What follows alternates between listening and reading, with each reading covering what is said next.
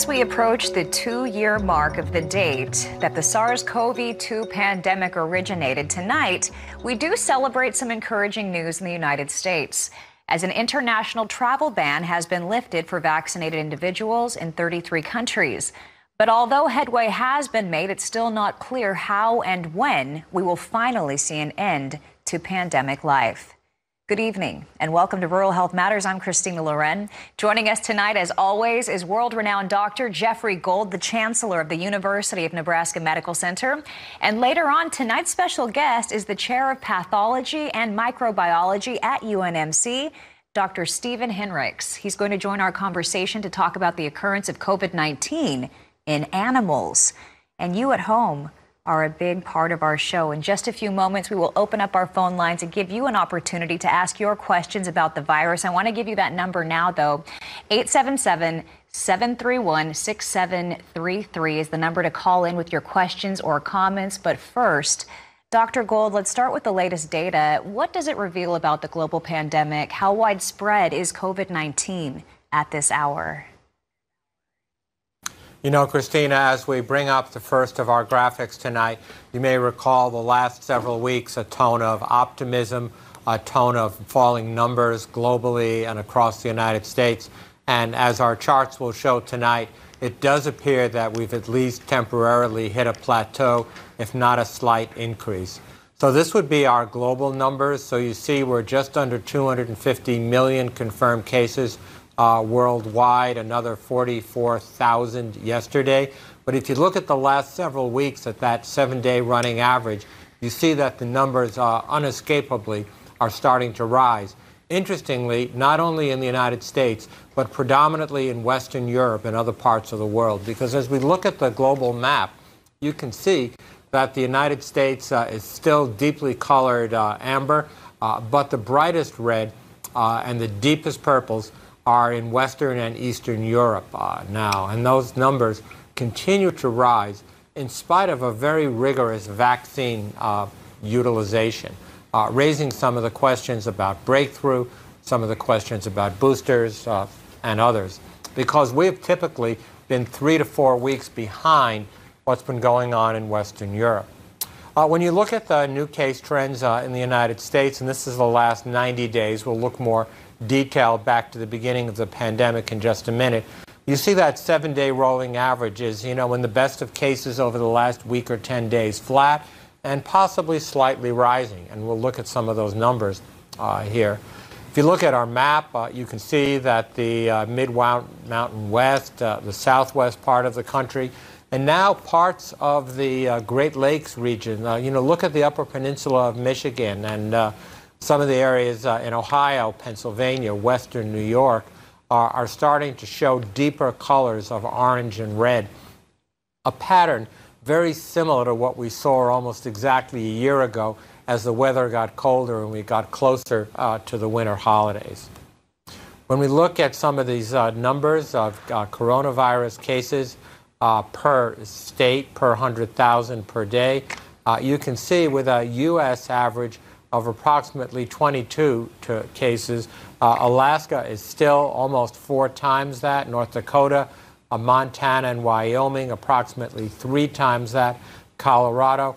And as we can tell from previous weeks that we've talked about this, these numbers are still extremely high, although slightly lower than they were last time that we spoke about it together.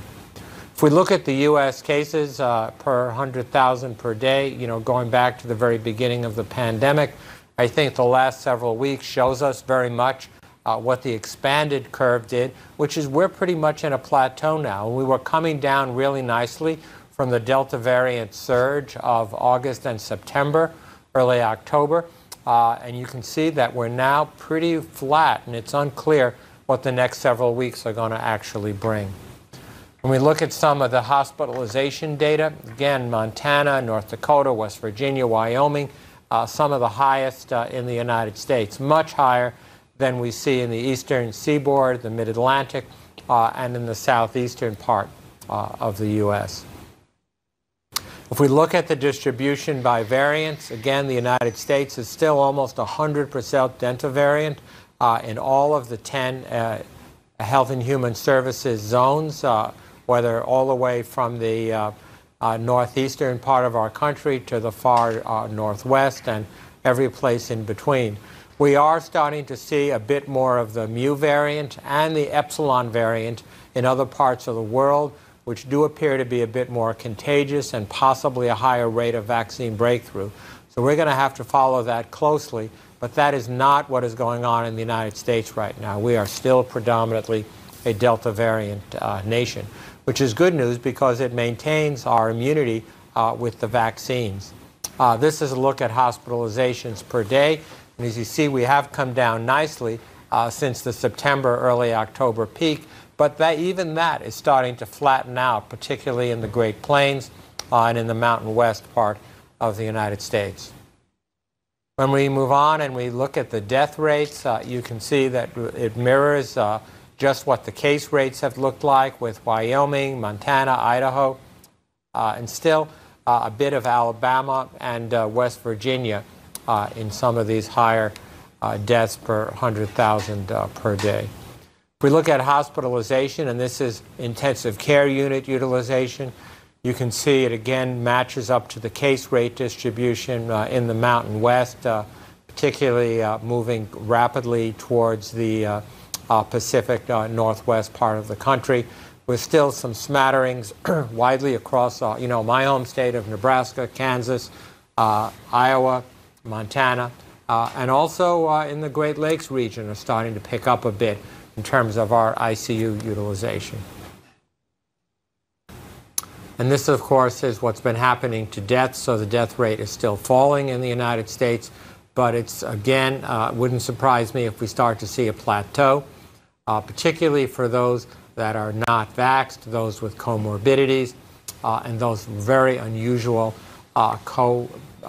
morbidity cases that are occurring with vaccine breakthrough. Now let's shift gears after we look at this slide just for a minute, and these are some of the very highest parts of the country, whether it's in Alaska or West Virginia, whether it's in Montana or Michigan. You can see with a U.S. average of 22 cases per 100,000 per day, some of these areas are between 8, 10, 15 times higher. So these are small rural communities, small numbers of cases, but very high case rate growth. Again, reinforcing the fact that COVID is still very much both a rural and an urban disease. It's still very much a disease of our farming and ranching communities across the U.S. Now let's shift gears now and talk about vaccines. All ages down to 5, 58% fully vaxxed. 12 and up, 68% fully vaxxed. Those that are 65 and older, 86% fully vaxxed. 98%, almost 100% of those 65 and older have had at least one shot. And that's a really good sign now, because these are the most vulnerable individuals across our country. If we look at the number of vaccinations per day, we're up to 1.28 million. A lot of that, of course, is booster doses, and we'll dissect that in just a second here on some of these future graphics.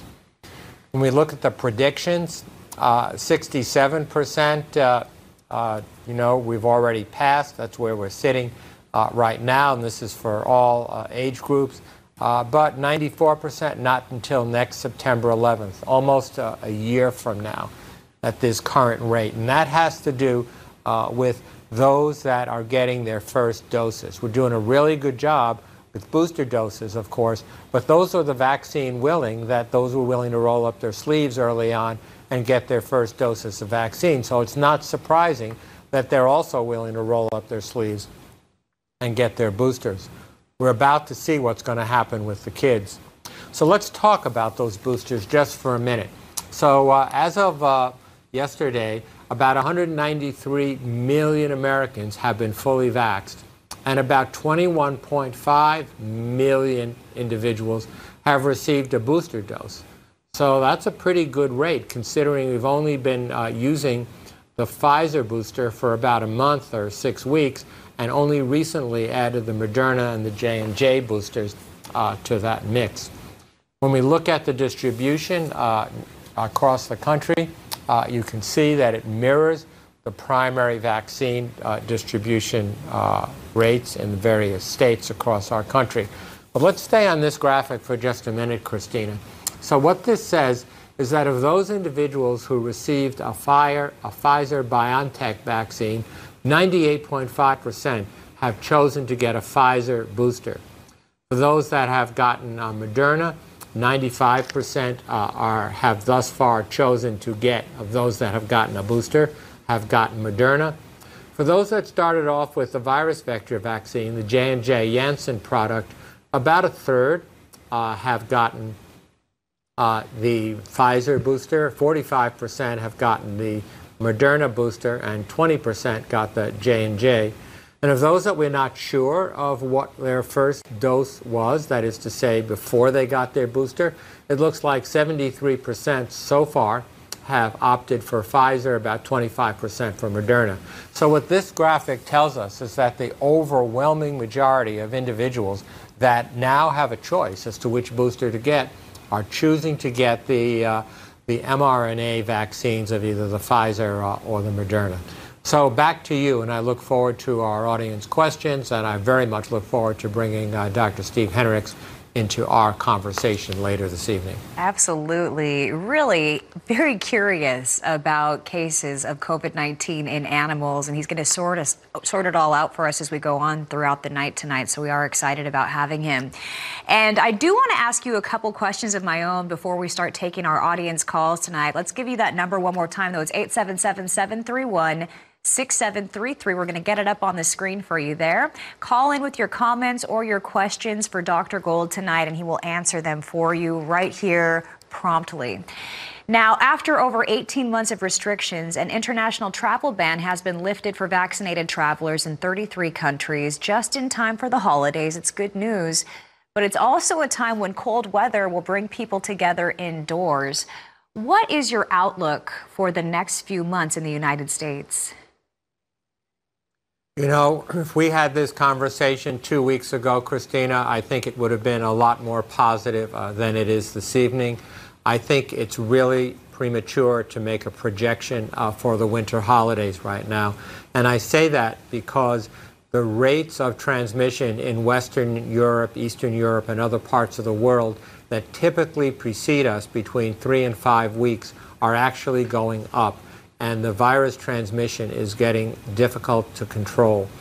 If that is still going to be a predictor for the U.S., and you know, we've just talked about the fact that we're under the best of circumstances at a case level, we're in a plateau mode, even though we should be doing better due to vaccine rates, booster rates, and other such things, it is concerning. And so I think the next several weeks is going to tell the tale. If we're where we are next week and 2 weeks, close to where we are today, it's not going to be terribly open and a terribly engaging winter holiday season. If this is just a blip and actually we see continued fall in caseloads and hospitalizations and a considerable uptick in vaccines, particularly now that 5-year-olds and older, you know, can get vaccinated. Critically important, by the way, not because of how sick they get, although they can get quite sick, but because that's a very, very fertile ground for the transmission of the virus, which is then brought home to the parents and grandparents, aunts and uncles, you know, and then the holiday gatherings, and before you know it, trouble begins. So I think we're just going to have to see. You know, we'll, I'm sure, answer the same question again next week when we're together. And I'll just continue to give you the most transparent answer that I can give you. But right now, my best guess is we don't know. I appreciate that. You're not going to raise false hopes, and you're going to keep us safe in doing so as well. We still need to be wearing our masks out there wherever we go. Now, the antiviral drug made by Merck won authorization in the UK on Thursday. This is also very promising. And Pfizer announced now on Friday it, too, has a new antiviral drug that reduced the risk of hospitalization or death by 89% in a clinical trial. How excited should we be about these breakthroughs? Yeah, I'm very excited about it because whether we're dealing with an individual who has chosen not to be vaccinated for one reason or another, or we're dealing with an individual that's got a lot of comorbidities or older age who was vaxxed, who is either waiting for their booster or has had a breakthrough case, it appears from the clinical trial that if they're treated with these new drugs within the first 2 to 3 days of becoming symptomatic and having a positive test, there is, as you said, an 89% chance of preventing hospitalization and death. You know, that's almost a 9 out of 10 chance. That's incredibly effective. And, you know, fortunately, there will be a significant amount of these drugs, both of them hopefully available.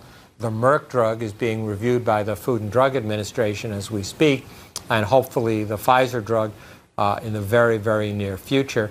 And, you know, I'm guessing, all things being equal for safety and efficacy, that if these statistics from the clinical trials are borne out, there will be an emergency use authorization, and physicians, clinics, healthcare professionals will be able to prescribe those drugs. And so that could go back to your earlier question, Christina, about what to expect for the holidays. Because if we can keep people out of the hospitals and keep families together, you know, that is the solution that we're really looking for.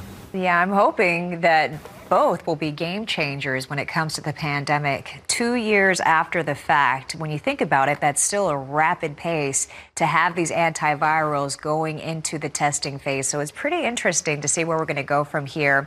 We've got our first question tonight from the phones. We're going to Roger of New York. Thanks for joining us, Roger. Go right ahead.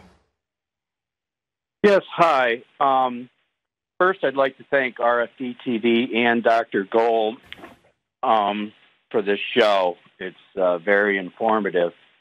And my question is, I'm 58 years old, fully vaccinated, and wondering if there's any studies or anything coming down the pipeline where the boosters will be available for my age group. Roger, well, first of all, thank you for your kind words and for calling from New York.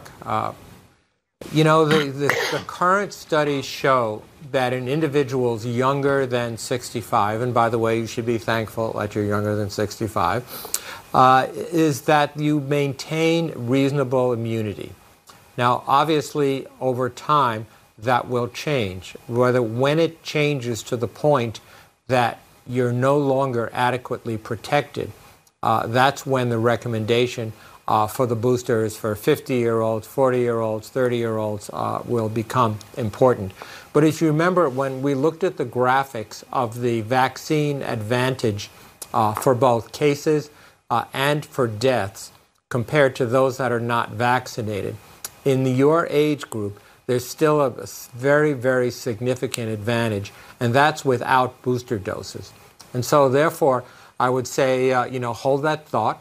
At some point, we either through looking at case infection rates, so-called breakthrough rates, and most importantly, hospitalization rates, a recommendation will be made. And that will be brought forward, you know, I would say that's probably going to be monitored on at least a month-by-month basis by both the FDA and the CDC. Thank you so much for that call. We appreciate it, Roger. We're going to go back to New York. This time, Bob has a question. Go right ahead, Bob. Yeah, I appreciate watching your show just the same. And just like to know, is the third booster shot the same strength as the other two we got? So, Bob, there's a little bit of nuance to your question, so let me take it in stages. For Pfizer, the answer to the question is yes. It's a 30 microgram dose, which is very different from the childhood dose, the 5 to 11-year-old, which is a third of that, 10 micrograms. So all the boosters for Pfizer are full dose. That is not the case of Moderna. The full dose Moderna is a 100 microgram dose, and the booster is half of that. It's 50 micrograms. For J&J, Janssen product, the virus vector vaccine, I believe it is the same as the original. Now, the nuance, the twist to this is that if you fall in the category of being immunocompromised, you're being treated for cancer, you've had a solid organ transplant, you're on high-dose steroids or something else, instead of calling it a booster, we're calling it a third dose. And if you need a third dose for any reason, any medical reason, then that's the full dose for either Pfizer, Moderna, or J&J. So sorry if it's a bit confusing, but I wanted to make sure that you got a full and accurate answer. Thank you for that call, Bob. We appreciate you. Next up is Momo from Ohio. Thanks for joining us, Momo. Go right ahead. Hello, Doctor. How are you? Good evening. My question is about, I'm 70, and I guess you call it comorbid. I've had some heart issues, and I'm afraid about the second vaccine, and not even thinking about the booster yet. Do you have any ideas as to whether I should be worried or not? Well, unless you had, so I'm inferring from your question, Momo, that you got the first dose of either the Pfizer or the Moderna vaccine, and your concerns are about the second dose and possibly a booster thereafter. First of all, the best answer to your question, if you have concerns, talk to your healthcare professional, because if you have specific medical issues, that's really where you're going to get the best advice. However, unless you've had a really bad reaction to the first dose, we strongly recommend a follow-up for the Moderna and the Pfizer. And then at the age of 70, at some point 6 months down the line, they're going to recommend a booster for you for the Pfizer drug as well.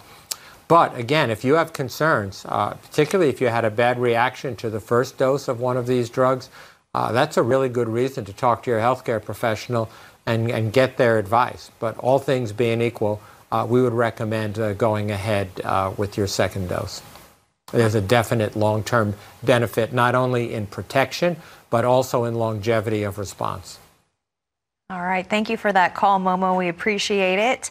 We are going to come back in just a moment. Jim from Montana, thank you for hanging on the line. You will get your question answered by world-renowned Dr. Gold right after this quick break. I want to make sure you at home have the number. It's 877-731-6733. Call in with your questions. And when we come back, the chair of pathology and microbiology at the University of Nebraska Medical Center, Dr. Stephen Hinrichs, will join the conversation. More Rural Health Matters right after this. Welcome back to Rural Health Matters. I'm Christina Loren. Joining us once again, world-renowned Dr. Jeffrey Gold, the Chancellor of the University of Nebraska Medical Center. And now we welcome our special guest, the Chair of Pathology and Microbiology at the UNMC campus. Dr. Stephen Hinrichs joins us. As a pathologist, he works behind the scenes, but his work ranges from the Nebraska Public Health Laboratory to the Nebraska Biocontainment Unit to connections with the Department of Defense and the Centers for Disease Control and Prevention. He's a very important man giving us his time tonight. Welcome and thank you for being with us, Dr. Hinrichs. Now, you're here to talk about COVID-19 in animals. Is this something our farmers and ranchers need to be concerned about? I would say that for farmers and ranchers, it's something to be very much aware of. But in fact, I know many of them are already, particularly if they have containment facilities. And the real issue is how many, or what is the risk of them to their animals, and then vice versa. And can you tell us a little bit more about that? What is the risk of contracting the virus from an animal or us giving it to them? Unfortunately, the latter is the more common thing right now. And we've seen transmission from humans to 7 species of animals. Fortunately, not so many to hog farms, et cetera, but certainly to mink farming operations, particularly in the Netherlands. They've been devastated by transmission from humans. And then now, in addition, we've begun to see transmission into our zoo animals, particularly cats and some gorillas in our zoos in America. You know, some people at home might be looking across the room and Scruffy's over there. They've got a cat right there looking back at them. Do we need to be concerned about our domesticated household pets? Well, I'm glad you brought up cats and dogs. Our experience so far is that we are not at significant risk to infection from cats and or dogs. Those don't seem to be a problem. In fact, although very difficult to even see illnesses from coronaviruses in cats, At the present time, we don't see a significant concern with domestic animals, but we do see them with exotic animals and some captive animals. Okay. I have heard reports recently as well of wild deer. And obviously, this is that time of year when the wild deer are coming out. We can see them here all over Nashville. Can you tell us more about that? Yes, so for whatever reason, we've seen a number of infections or evidence of infection in white-tailed deer. And as this is now harvest time, a number of animals are being tested, and they're finding a surprising number of antibodies present in those animals that are harvested this time of year. Wow, that's fascinating. Okay, a little bit later on, we're going to ask you about hunters and if they need to have any concern when it comes to handling harvested animals. But first, we want to go back to the phones. I promised Jim from Montana we would get to your question. Go right ahead, Jim. Yes, I'm curious as to why, as sparsely populated as we are, I thought that the coronavirus yet anyway, it would not be so bad here, and that it would be easier to control, but it seems like that's not the case at all. Well, unfortunately, Jim, being sparsely populated with, or low population density, although helpful, it's not preventive. And that is because human beings are very social in nature. They like to gather in church and schools, at athletic events, concerts, and other such things. They like to have multi-generational family meetings. And with our kids being back at school, as we all know, the younger the child, the more of a factory for virus spread it turns out to be. And then they tend to bring those viruses home. And of course, not just COVID, but all types of influenza viruses, and common cold viruses and others. The difference that we're seeing now, of course, is that COVID is far more severe than the common cold or influenza, particularly now with the Delta variant. And that, I think, is what is responsible, Jim, for very, very rural areas. I mean, we've talked a bit about over the last several weeks what's going on in Alaska. You talk about rural, non-dense areas in the United States. You would think Alaska would probably be the last place in the United States to have such a high population per 100,000 case rate and hospitalization rate. But for the last month, or even slightly more than that, they've literally been on fire with new cases. And that, again, it just says that the virus spreads in small family units.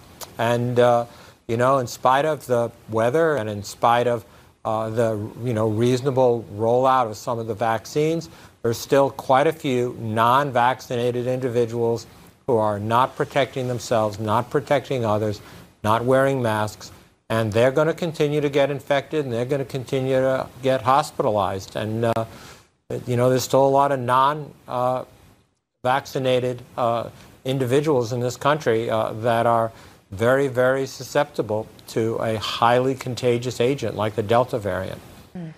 Dr. Gold, the Delta variant has taken a significant toll on the world, even in rural areas like we were just talking about. It has that rapid spread potential, and we've also seen a surge of breakthrough cases. If people don't get vaccinated, is there a higher probability of more mutations of the virus? Well, I think the rule of thumb, Christina, is the more spread of the virus, the higher the rate of mutation. But this is something that Dr. Hinrichs has studied for many years, and I'd ask him to weigh in on that question of, the impact of continued spread, not only in our nation, Dr. Hinrichs, but, what's going on in parts of the developing world. And that's exactly why we need to work harder to get this under control. It's like rolling the dice. And the more times you roll the dice, you're going to come up snake eyes. So the sooner we get this under control and stop rolling the dice, the better it is for all of humankind and now animal kind. We're hearing reports of this Epsilon variant. What do we know about that right now? So yes, Epsilon and Mu are the two variants that people are watching most closely right now. And even Delta, we're dealing now with the fourth variety of Delta in the United States. They're very similar, and so they haven't renamed it to a different virus, but it is genetically different, and the configuration of the spike protein is somewhat different. But the mu and the epsilon variants, which we're seeing in the United States in small numbers, but in other parts of the world, such as South America, in larger numbers, do appear to be more contagious and unfortunately do appear to have a slightly higher propensity for vaccine breakthrough. But again, I'd ask Dr. Hinrichs, because he, again, studies this extremely closely. Dr. Hinrichs, any concerns about the epsilon or the mu variants that you're aware of at this time? Well, first of all, I think it's good for the audience to know that the government is doing a very good job supporting the surveillance for these mutations. And every state in the union has a targeted program. We are sequencing several hundred isolates on a regular basis. And we have not seen either of the other mutations. Although within Delta, we have seen the mutations you're describing, Dr. Gold, but at this point, we're not seeing any of those other mutations that are of concern. Well, that's some peace of mind for all of us tonight. We're going to go back to the phones now. Jim of Missouri joins the conversation. Thank you for joining us, Jim. Go right ahead. Jim? Jay, I'm being told. Jay, are you there? Either way, unfortunately, give us a call back, Jay. We'll try to get your question answered later on tonight. Fred from Arizona has been waiting patiently. Go right ahead, Fred. Yes, I have a question for the doctor. I got fully vaccinated. I got my booster last week, but this friend of mine wants me to visit her, and she hasn't been vaccinated. So do I take the risk of getting the virus if I go visit her? Well, certainly, Fred, your risk, because you're fully vaxxed and because you got your booster, is definitely going to be far lower. I would, if you're going to do it, and anytime you do something like that, there is a risk associated with it. Not just in seeing that individual, but in travel, meeting other people, etc. So I would wait a good 14 days from the time of your booster shot. And then, assuming you're otherwise healthy, I'd be pretty comfortable doing it with caution, possibly wearing a mask, etc., trying to maintain some distance. Just take the usual precautions. If on the other side of the coin, for some reason you are at higher risk, either because of age or perhaps you have one of those comorbidity conditions we've been talking about, advanced diabetes, on high-dose steroids, transplant, cancer, something of that nature, I'd think long and hard about being with other people who are not vaccinated right now, particularly in parts of the country, Fred, where the spread rates are high and the vaccine rates are relatively low. And so if you're in one of those high-risk areas, or if you are a higher risk yourself, I'd think long and hard about making that trip. Again, if you're concerned, give your healthcare professional a call and get their best advice. All right, thank you for that call. We appreciate it, Fred. Wendy of Florida is up next. Go right ahead, Wendy. Yes, thank you. I have a question for Dr. Gold. I'm fully vaccinated with Johnson & Johnson. I'm anticipating getting a booster with Johnson & Johnson, but one of my family members was giving me negative feedback about doing so. They were telling me that it's not worth it, that I should be using Pfizer or Moderna. And she said because it's not as effective.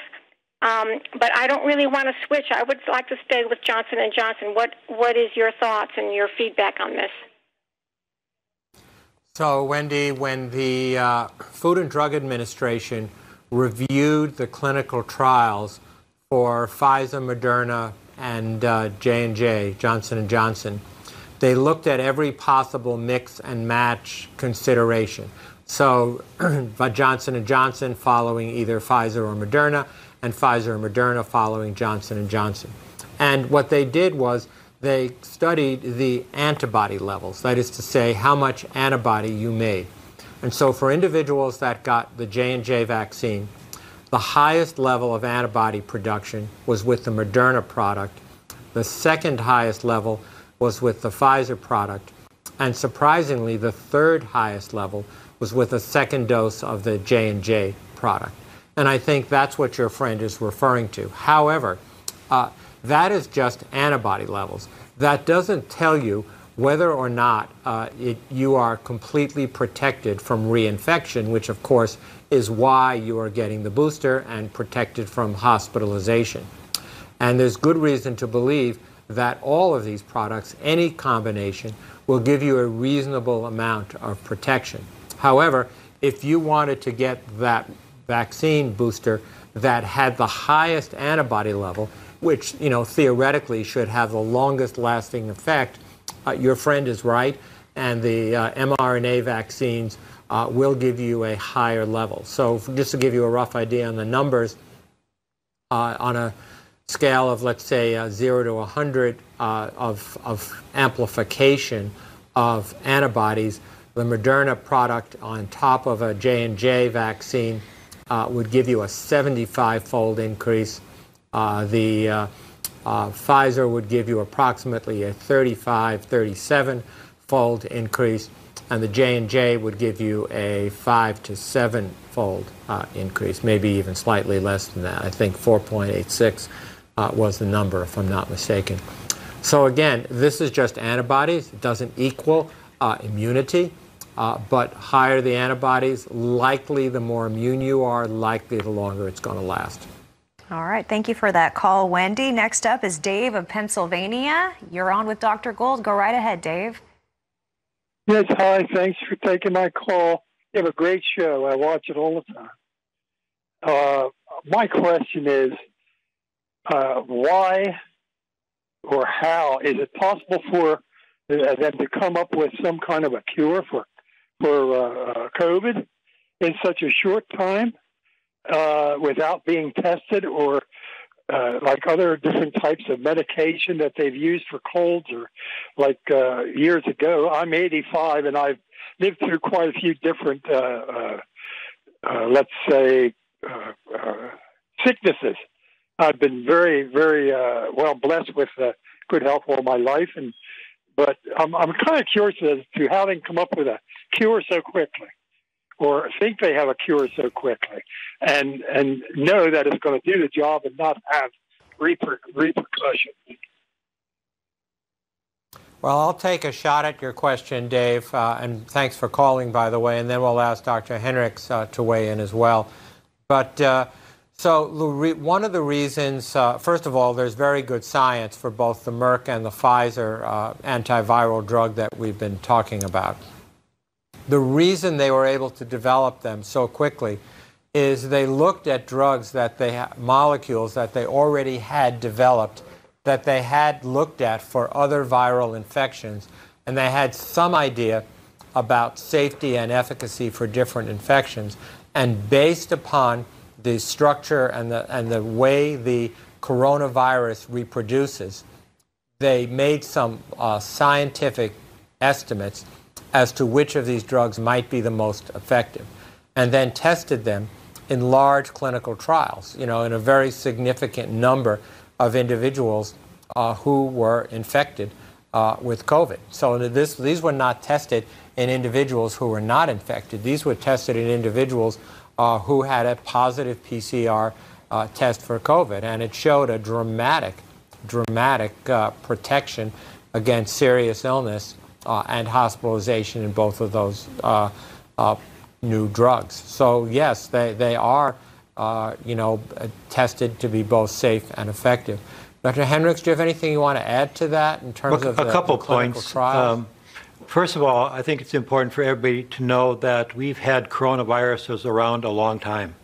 There are at least 7 different strains out there, possibly maybe more, and that the research industry and the academic world has been studying coronaviruses a long time.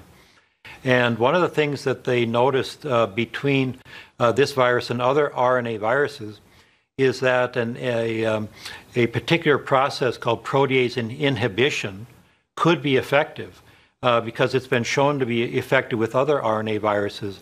And so that was a clue that everybody was able to follow early on.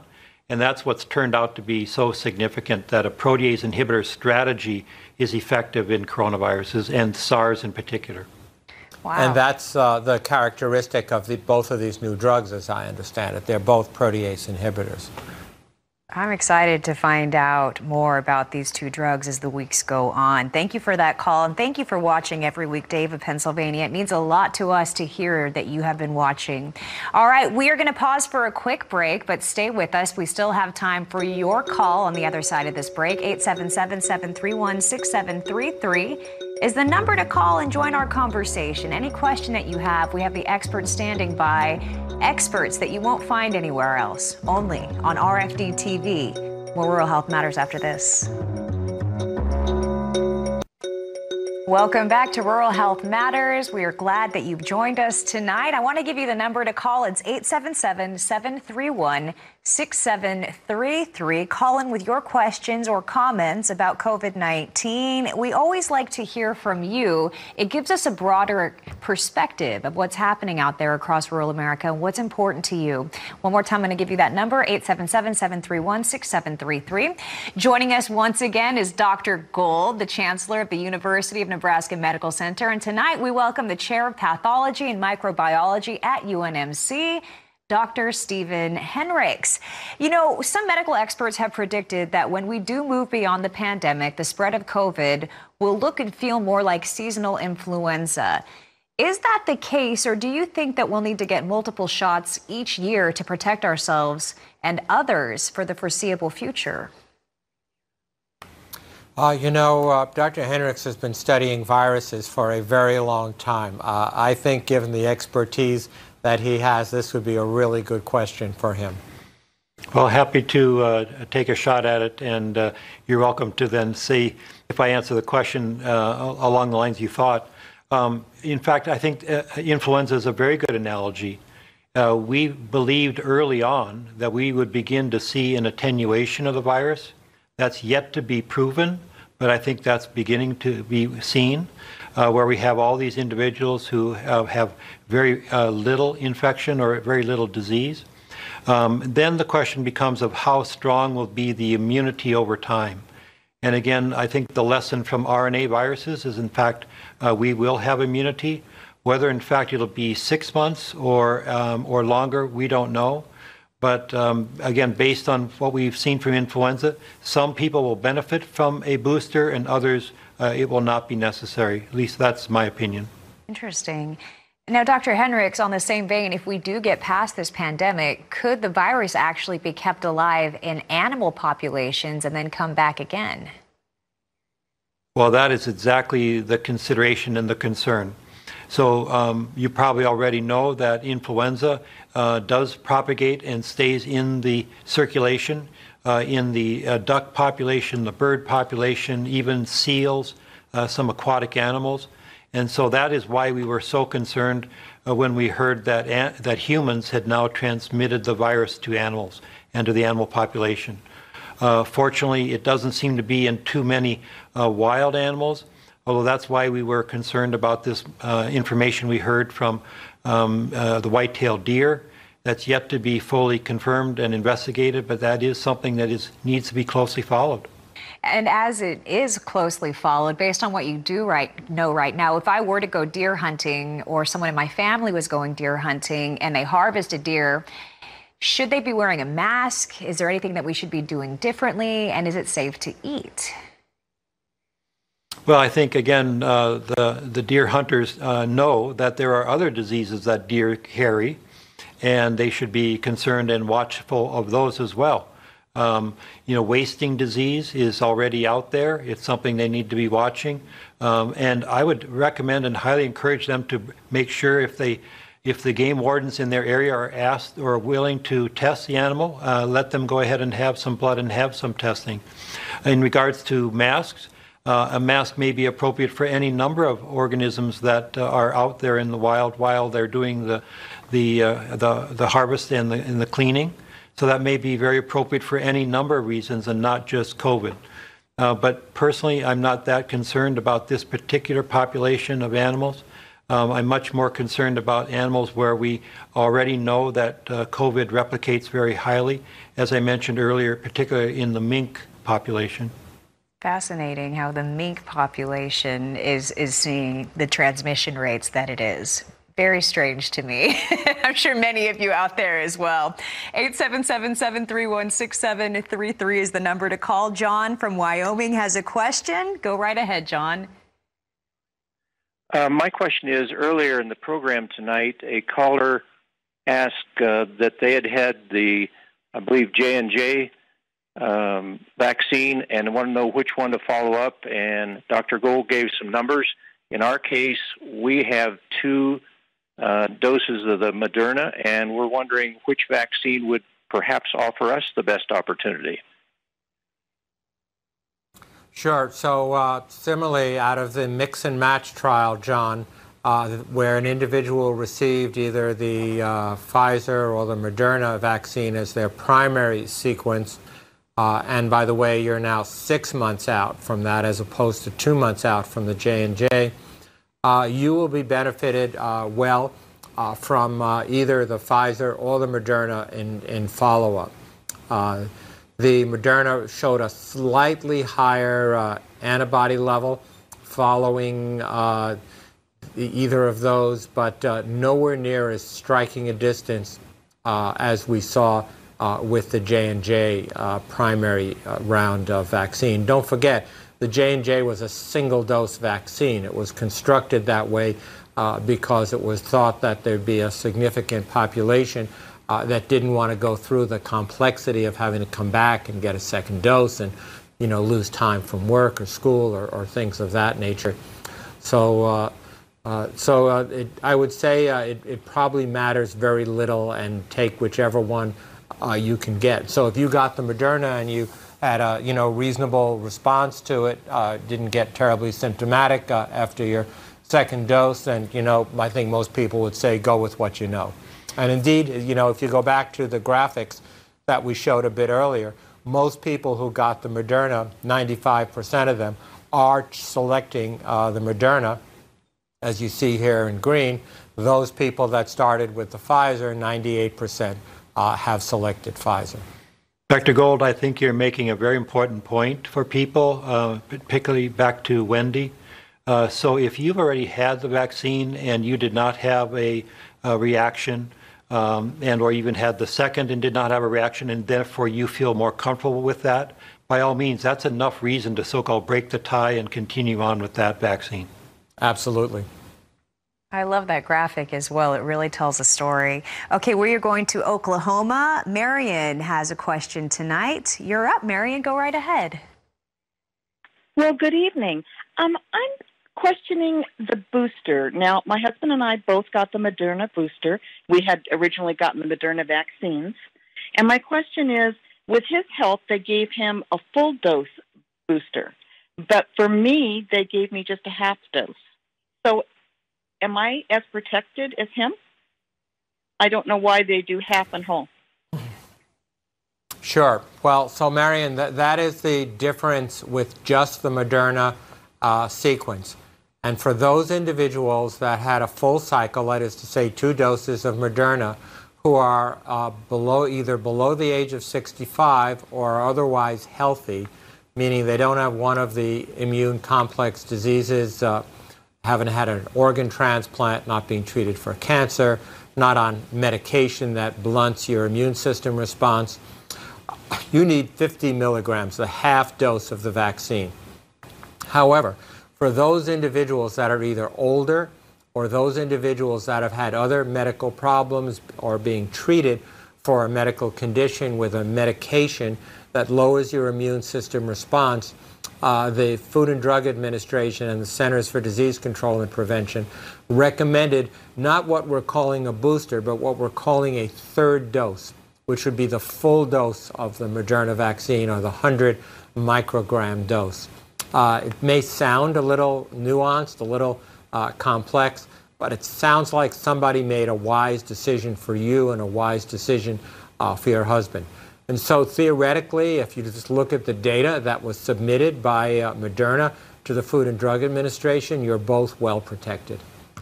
All right. Thank you for that call. I think our last call tonight will be Roger of Montana. Thanks for your patience, Roger. Go right ahead. Yes, I want to know about ivermectin. You know?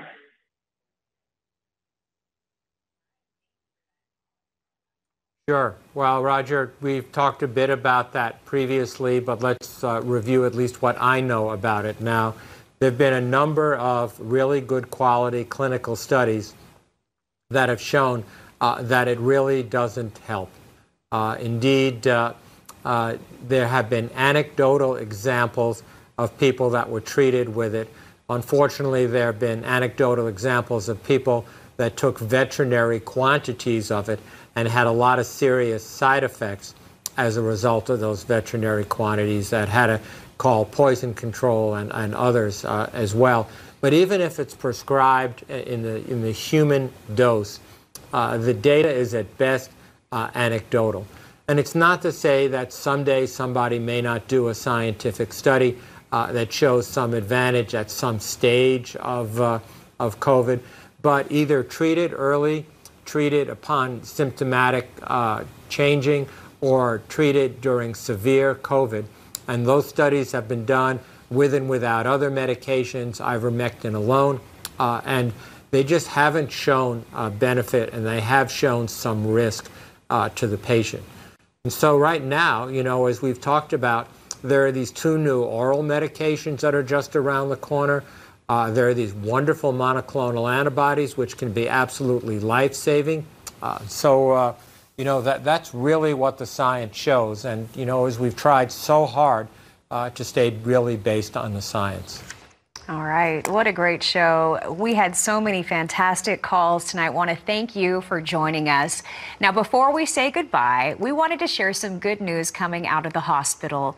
The RFD-TV family has a brand new member. This is Sylvan Patrick Gotch, born just hours ago to parents Gatsby and David Solheim. Now, Gatsby is a leader and serves as general counsel with Rural Media Group, and Sylvan is the first grandson of RFD-TV founder Patrick Gotch. And you can see the proud mama there. Patrick has a lot of girls in his life, so this is going to be very exciting for him. Congratulations, Gatsby. You look just beautiful in that picture there.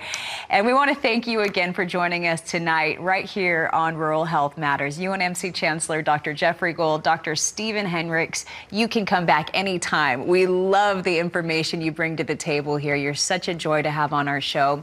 Now, if we didn't get to your question tonight, you can get it answered on a voice recording. Our hotline number is 855-776-6147. If you don't like the way you asked it the first time, you hang up, you call back, and do it over, and we will get your question answered. Remember, we're here for you every single Monday at 6 Eastern, 5 Central, only on RFD-TV. We encourage you to call in with your questions. It's always a great opportunity to learn more about the virus as well. And for those of you who've been watching with us over the past year, we want to thank you for coming back every single Monday night. Again, that number is 855-776-6147. We'll see you next week.